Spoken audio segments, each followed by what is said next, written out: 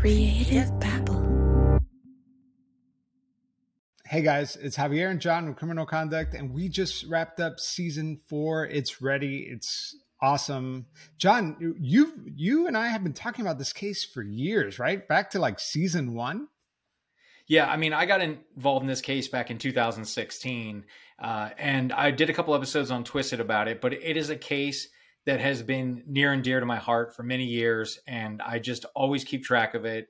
And it's one that I have been talking to you about, and I've wanted to do for Criminal Conduct for a long time, because I just think that it's a sad case, but it's also a very compelling case. Yeah, I first learned about it on your podcast, Twisted. You covered it. I think you did a multi-part episode season. And that's like the one case that has haunted me for a very long time. I mean, it's an intriguing and complex case when years go by and you're still fascinated, because the central question behind this case is so compelling and one that really needs to be discussed, right?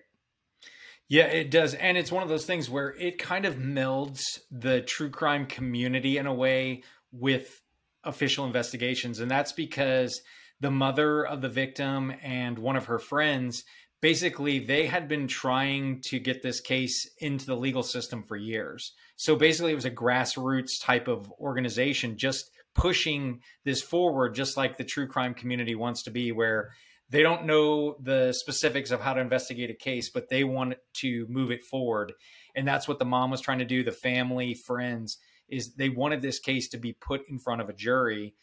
So they had to do all the things that a lot of people do every day, just, doing online sleuthing and investigating and searching, trying to figure out, what do things mean?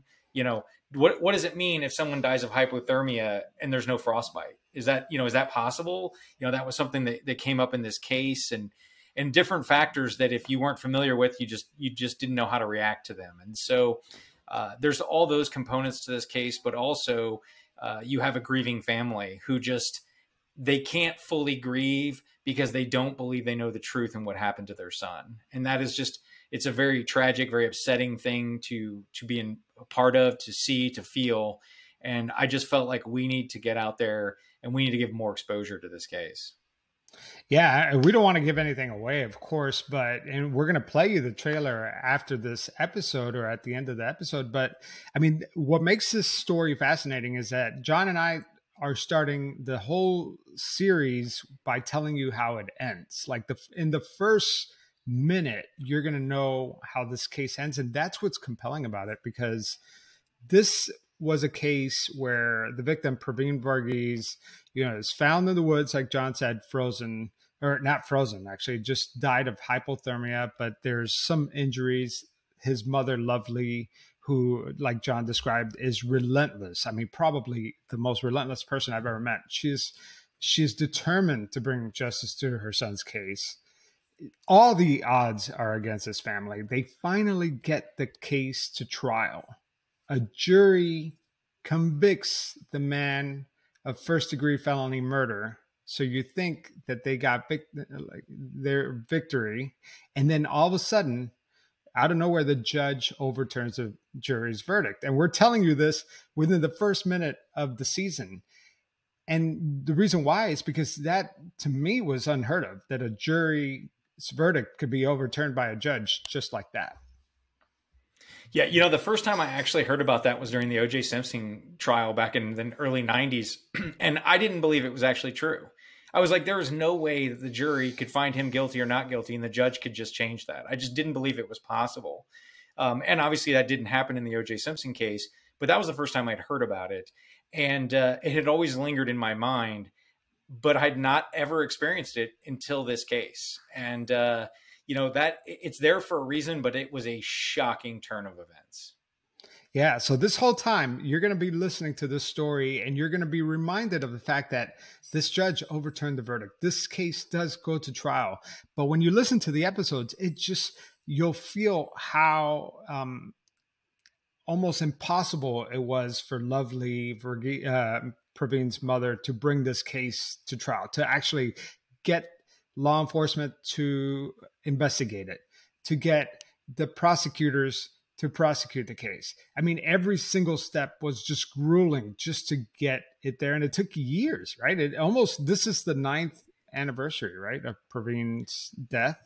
Yeah, we're over 9 years now. And when I got involved in the case and I was working with Lovely and Monica Zukas, who was a radio show host who befriended Lovely through this experience, when we were working on it, it was almost a mocking that the officials in this case were doing to Lovely and Monica. Believe it or not, we haven't spoiled a thing. John and I were talking about this earlier, that this season reminds us of season 1 in a way, because, when we started season 1, it was we launched it March 2020, right before the world completely changed. So we were able to, before COVID and all that, we were able to actually go down to St. Augustine and do some field recording, talk to people. And it was great. It was what the show that we wanted to make. And then the world changed, and season 2 and 3, we had to do everything remote. We couldn't get out. And so this is season 4, and we get boots on the ground again. We were able to go to Southern Illinois, where this story takes place. And we actually went during the same time that Pravin died, at the same time of year. So we were able to experience the same kind of cold weather that he experienced. So it was great to do a much more in-depth reporting that we have done in the previous 2 seasons. Yep, absolutely. Yeah, looking forward to everybody listening and giving us their feedback. All right, John, I think we've talked enough. I think our listeners are ready to listen to season 4. Well, it comes out August 18th. That's Friday, everywhere you get your podcast. But if you're itching to listen to it now, you can get it on Patreon, which we'll link to in the show notes, and Pretend Plus on Apple Podcasts. So if you subscribe to either of those, you'll get the entire season. You can binge all 9 episodes right now. And we will put bonus content, anything that comes up, we'll put it in there. But if not, the season comes out August 18th. It will air weekly, and we'll leave you with one last thing. Let's play the trailer. What do you think, John? Sounds good.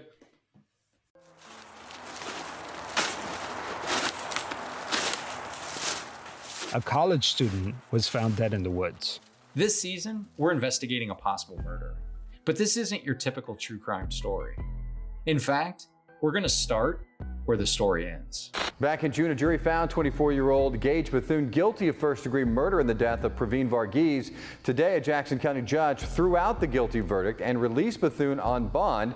An SIU student dies, a suspect is charged and convicted of first-degree felony murder. But instead of facing potentially decades in prison, a judge throws out the jury's verdict and lets the convicted killer go free. I'm Javier Leiva. And I'm John Taylor. And this is Criminal Conduct, Season 4, Getting Away with Murder. Subscribe to Criminal Conduct wherever you get your podcasts.